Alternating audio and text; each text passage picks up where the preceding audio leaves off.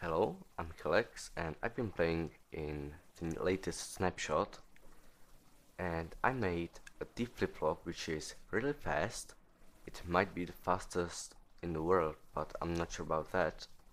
And it's also silent because it doesn't use any pistons at all. So it uses a lot of repeaters, but if you're doing something in creative mode, I guess that's not any issue. A T flip-flop is basically a button acting like a lever, so you press it once, it changes its state, and it stays like that. Press it again, it changes its state again, and it stays like that.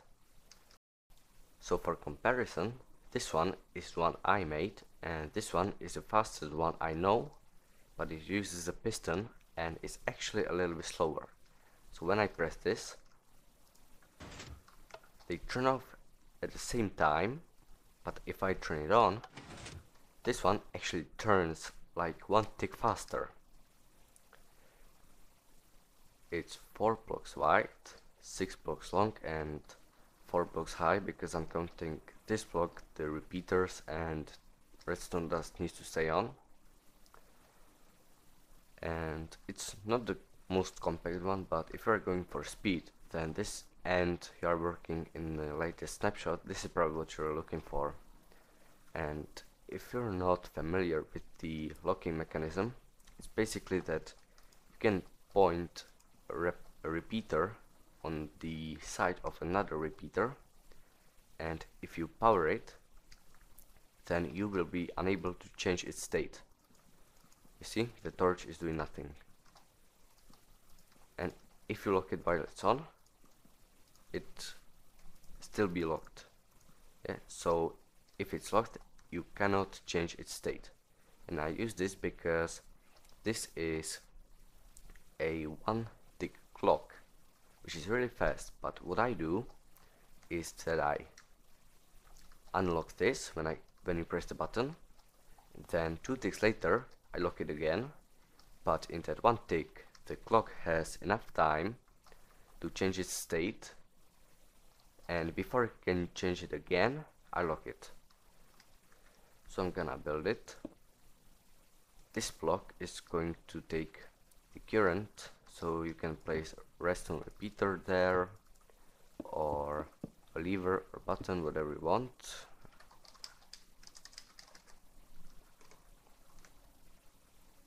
Then a redstone torch on the back, a repeater here, and this will be one part of the locking unlocking mechanism. Then you make a clock, which is a repeater on 1 tick delay. You go up and left because you cannot have redstone wire here because you need to access the repeater from both sides. Then you're gonna put redstone dust here, a torch. Then we are going to make a pulse sustainer which makes the pulse last longer. So we're gonna place dust here, and you're placing it here and not making another torch here because that would just slow it down. A block here, 2 repeaters on 4 tick delay. You will do 2 blocks above the repeaters.